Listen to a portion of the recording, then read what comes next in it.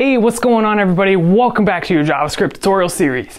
Now we're going to be talking about the disaster in JavaScript that people like to call object-oriented programming. Now if you're coming from another language and you're like an object-oriented pro, prepare to have your brain tickled and your booty slapped because it's nothing like these other languages. Now it's kind of similar, but there's some like key differences that if you don't understand, you will die. So pay attention. The next section in this series is going to be a whole lot of fun. Slightly agonizing if you're sort of already object-oriented up here in different languages. But if you're fresh, consider yourself lucky because you don't have to unlearn stuff and learn stuff in a different way. So yeah, this is the one scenario where knowing less might actually benefit you. So stay focused though. It's still going to be brain tickling. Now, I've realized that throughout this series, I've regularly forgotten to mention the sponsor. So I always have to throw it in somewhere. So just to make sure I don't forget, I'm always going to try to put it at the most inconvenient time. Are you looking for a JavaScript web development bootcamp? What about an iOS bootcamp? DevMountain offers classes online and in person with housing at no additional cost. Learn how to build real-world applications and get a job in the industry through DevMountain's career-centric program. Whether it's web development, iOS, user experience, or quality assurance, DevMountain has a class for you. Let them know I sent you their way and they'll give you $250 off the tuition. Link in the description. So we've worked with objects in this series and we've even worked with constructors, and that's what we're going to be doing in these upcoming videos. But let's just make sure we're all on the same page and discuss what an object is.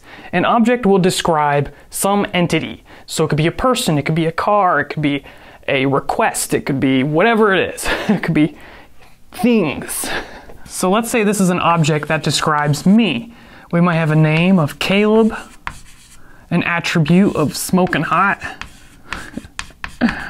and his favorite food, of course, is the one and only pizza. Alright, so this describes me.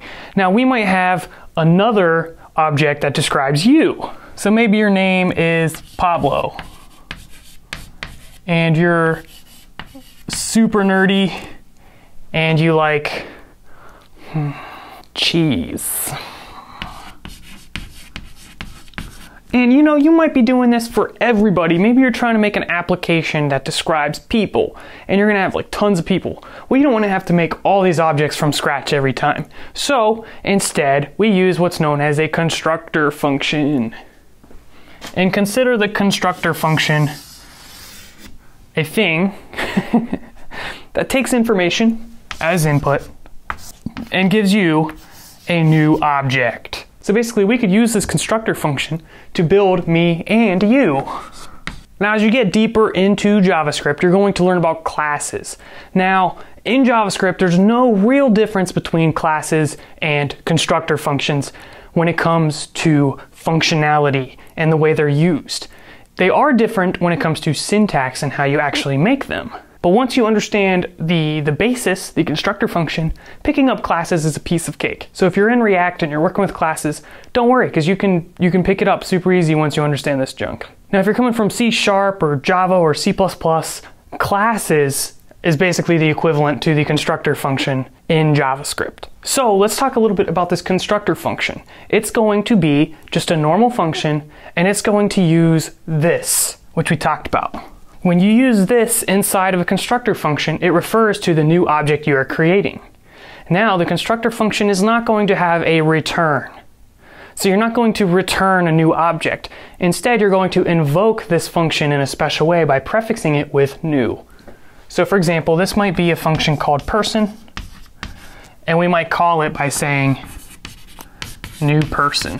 And then we would assign that to a variable. Now there's a similar way of doing this known as a factory function. In that situation, you create a function, and inside the function you create a new object and you return that object. So it's a very similar thing. It's a way to do similar stuff, but I would recommend you stick with constructor functions. You might just want to know that the factory function concept exists. So what we're going to be doing now is in the next video, we're going to create a constructor function and learn the syntax on how to do that. It's going to be a lot of fun, and we're going to get into some deep stuff. So put your big boy pants on, buckle up, and let's get started. Peace out.